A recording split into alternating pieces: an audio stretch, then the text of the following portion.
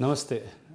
Today we are here to discuss about the EP study. What is the course after the procedure has been done successfully? So we come across patient ask this question, what are the things we should not do when we should travel, what is the medicines they have to take and how long they have to take. So let me brief the things. If you are going for the EP study, post procedure we recommend that you should be more active. Means the day you have been given the opportunity to walk, after that it is a normal life you have to do, and we say that if you are more active it is better, because the chances of DVT, deep vein thrombosis, which is one of the risks which can happen post procedure if the patient is inactive, it can be prevented. Second thing, we recommend that patient should be well hydrated, particularly in the very dry places or hot places where the patient is not taking proper water. The risk of developing DVT will be high if the patient is not taking water. So these two are the important information we ask all the patients who are going post-procedure, next day discharge from the hospital, that they should be moving more at the home, or if they are traveling, they should make sure that while in the train or in the flight, wherever possible on the airport, they should walk enough so that the chances of DVT should be the least possible. And at the same time, they should hydrate themselves.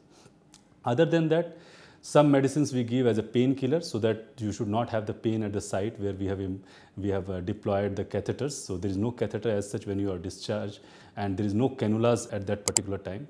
So you are given the pain relieving medicine. Sometimes we give antibiotics, and depending upon the diagnosis and the chambers in which we have given the RF ablation, sometimes we give the blood thinners for some time.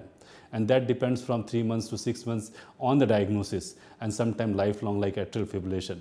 So in that situation, you have to take a blood thinner throughout the life. But the course should be started and the schedule should be known to the patient when they are going home. Coming to the what are the things you should not do, there is nothing like that. Whatever the normal, healthy person of that gender can do, you should also do from the next very day. Yes, the next very day you can start all those things without any difficulty. And we recommend that yes, 1 or 2 weeks is the time in which if you are walking, or at least 3 to 4 days, the first 3-4 days you may be having minor pain in the location of the puncture where we put the catheters. So nothing to worry, those will be wear off immediate after 1 or 2 days, and you can resume your day-to-day activity, either it is a school, attending the school, or going to your duties, or resuming whatever work you are doing. It may be a physical or it may be a mental, or whatever you can resume.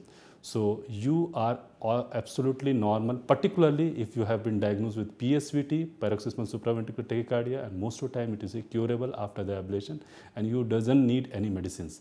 But if you are having atrial tachycardia, VT, or pulmonary vein isolation for atrial fibrillation, there may be some medicines for some time, and sometimes it may be used for a prolonged time. That your doctor will decide, and they will tell you regarding those things. So post EP study, you should do all the activity what you are doing earlier. Thank you so much. See you next time. If you are having any question and query, please post in the comment box. We'll be happy to answer you. Thank you. Namaste.